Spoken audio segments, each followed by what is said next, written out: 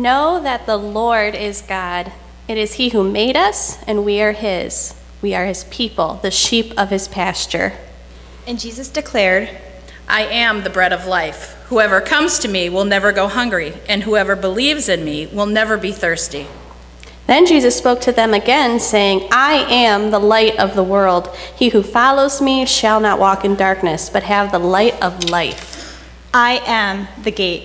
If anyone enters by me, he will be saved and will go in and out and find pasture. Jesus declares, I am the good shepherd. The good shepherd gives his life for the sheep. And Jesus said to the woman, I am the resurrection and the life.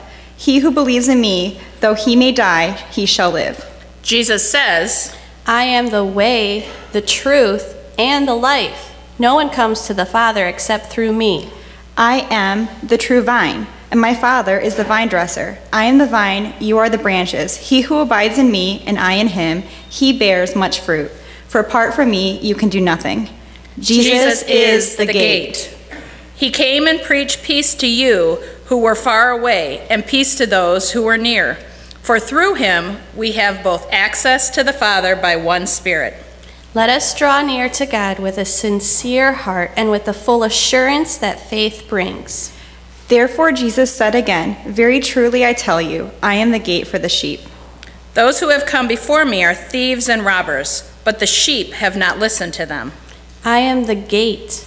Whoever enters through me will be saved. They will come in and go out and find pasture. The thief comes only to steal and kill and destroy. I have come that they may have life and have it to the full. Jesus is the gate. Jesus is the door to abundant life.